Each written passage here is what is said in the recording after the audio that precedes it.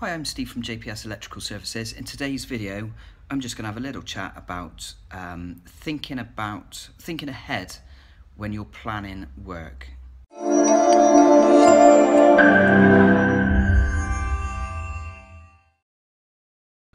Today I'm in a property working for a client that I've done quite a bit of work for in the past, and it's only through plans and discussion that I saw an issue that could be prevented.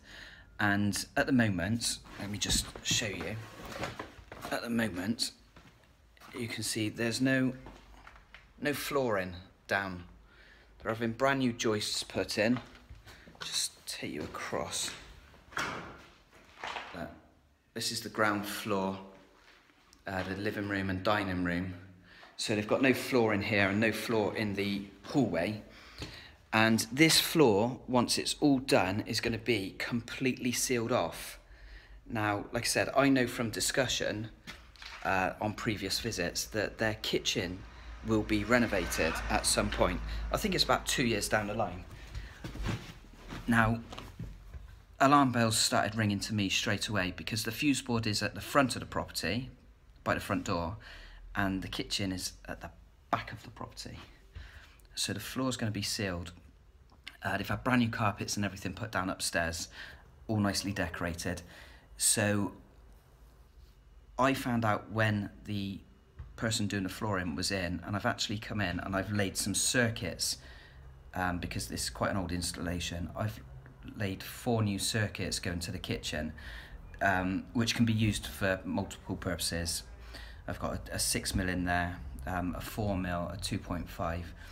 I've also run in a 4mm earth. Now, electricians will know why I've done that. It kind of gives the 4mm cable there an additional use. Just the size of the conductor, the earthing conductor in there kind of limits the use on a 4mm. However, with a 4mm earth running alongside it, it opens up, if you want to use it with an oven or something like that, that will fall within the capacity. So that's why I've done that, and because there's no joists or floorboards, it's the ideal time to do it. Can you imagine the disruption if this would have gone unnoticed and they got to a point, right, we want to do the kitchen now, say in 2 years' time, and oh, we need to get cables from the front door to the back door. One, it's going to cost a fortune in labour, and 2, it's encouraging damage in the property. Now, if you're thinking of spending money decorating your property, try to think ahead. What else might we like to do in the property? What can we do? What needs to be done? Do we need to get a plumber in to seek advice on, do we need additional pipes in? This has got a lead pipe going from the front to the kitchen as well. This would be the ideal time to have a blue water pipe put in. Lead is actually being replaced by the water board, I believe, free of charge, or they pay for the replacement. So it's something else to consider. So if you're thinking of taking on a project, try and plan ahead as far as possible.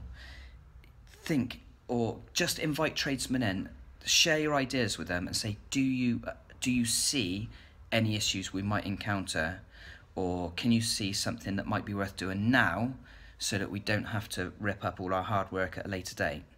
And this goes for people moving into new houses as well. A lot of people will have an electrical inspection done, find that the installation has got good satisfactory results, and then they want to alter things along the way. So you might have an installation that's 30, 40 years old, and then you want to start connecting brand new cable. That's fine, that's going to work fine for a while. What about when it starts to go wrong? It's more than likely going to be the old cable that starts to break down, and you're going to end up hacking off brand new plastered walls, all your nice decorations. And let's face it, people spend thousands on decorating their homes. So if you get to a situation where you're doing quite an overhaul, get the trades specialists in and just chat, share your ideas and see what's going to come back Hopefully this video is just going to prepare you or make you think, because a lot of this gets overlooked and people just end up spending money twice, and I detest that with a passion. Whenever I work with a client, I always try to think, right, we've got a set of balancing scales, we've got cost versus benefit.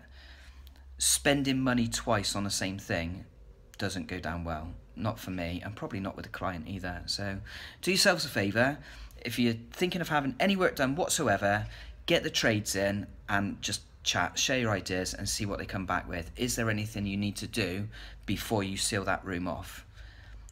I hope this video has been of use to you. Don't forget, like and subscribe to the channel, and if you're really kind, share the video with your friends and family. Okay, see you in the next video. Thanks then, bye bye.